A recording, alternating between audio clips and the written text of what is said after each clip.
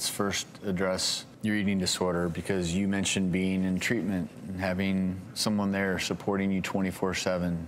What has been going on with regards to your eating disorder in the real world? I left in a body that I wasn't comfortable with, that it was foreign to me. You know, I'd been sick and malnourished for so long that I didn't know what it's like to be in an adult woman's body. I don't know how to embrace that. And so I left there feeling very insecure and ashamed, and spent a lot of time isolating and not going out and seeing people because I'm afraid of the way they judge me based on what I look like. And when people say, you look great, you know, I sit there going, but I feel terrible. And, you know, the two don't match up. And I still feel like an ugly person and disgusting. And,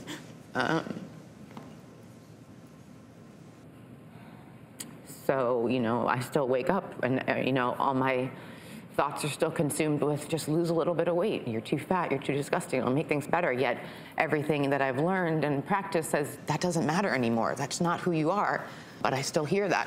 So I'm still unhappy with the way I look, and I have gone back to being more restrictive with my diet and some of the rules around eating and things that just made me feel more comfortable, and working out again, and Purging? Still struggling with the purging. Yeah.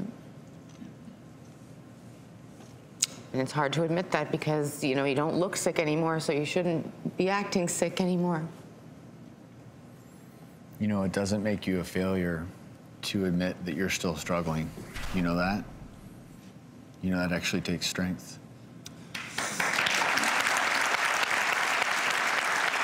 So I want to ask you, how has it been, you know, watching Christina come home and still obviously battling a lot of these inner demons?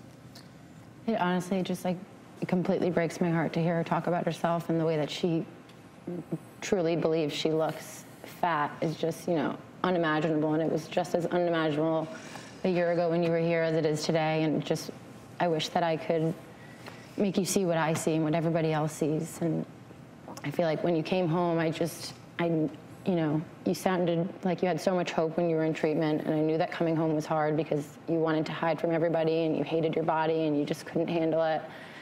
And I was just worried for you that, like, the only reason you wanted to come home was to lose weight. And, you know, it's kind of just how things work in life and in our family. Things sort of start to happen quickly, and I feel like in the last, especially a couple months, things have been getting even tougher for you, and it just really breaks my heart. And, like, I wish I could just fix it for you and give you all the help you need and be the support that you need, but, you know, it's a lot more than that. I think one of the most important things I'm hearing is that you're feeling pressure.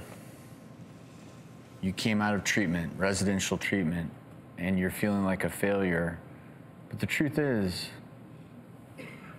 this is your journey. It doesn't make you a failure because you end formal treatment and you're still struggling. That means you're still on this journey to getting better. The one thing I know is this is an ongoing process. There's no quick fix. You don't go into treatment, you don't go see a doctor, get a magic pill, and you're all better. And, no.